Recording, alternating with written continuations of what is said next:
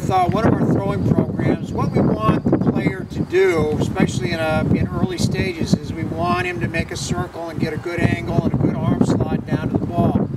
So in order to correct the tendency to go around, okay, what we're going to do is we're going to create an easy straight line. Just to clarify, I'm not saying that sidearm is wrong, I'm not saying that 3/4 is wrong, but as the player develops, what we want is to add some of these tools, especially the sidearm.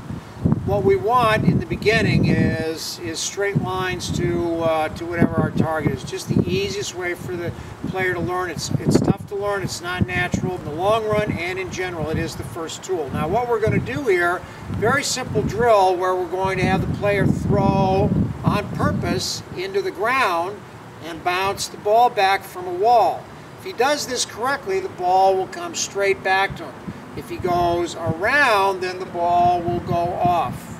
All right, I'm going to demonstrate it before I have my youth player doing this. So basically, if I throw, now watch what I'm going to do. I'm not going to throw into the wall.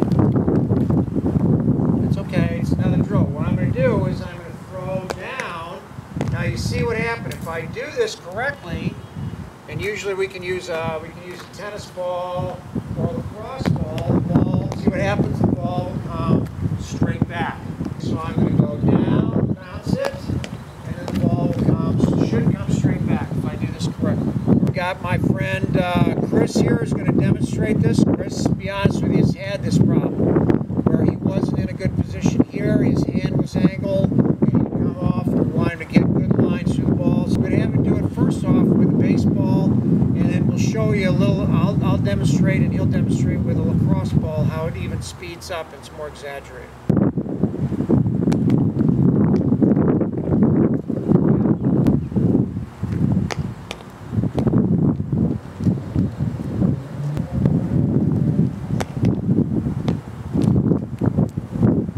We're actually in a parking lot.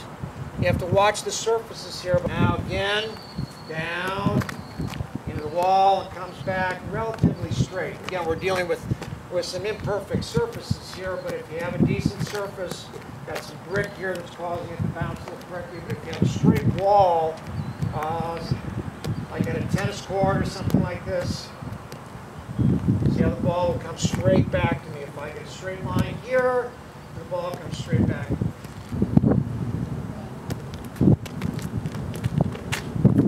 Bounces into the right.